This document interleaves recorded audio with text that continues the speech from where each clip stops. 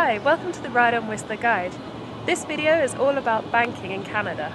If you're planning on working whilst you're in Canada, you're going to need a bank account to pay your wages into. In order to open the account, you'll need your passport with a work permit in it, and you'll need your social insurance number. So make sure you pick up your SIN before you try and open your bank account.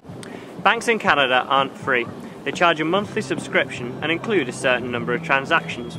If you go over this allowance, you'll be charged every time you use your card. So make sure you choose a plan that'll suit you. There are 3 banks in Whistler Village. TD, who have the longest opening hours, North Shore Credit Union, that's right in the centre of the village, and RBC, who are also located near the centre of the village and have a convenient cash machine in the Rexall Pharmacy next to the liquor store in the village square. Canadian banks charge you for using cash machines that aren't theirs, so make sure the bank you choose has cash machines in a convenient location for you.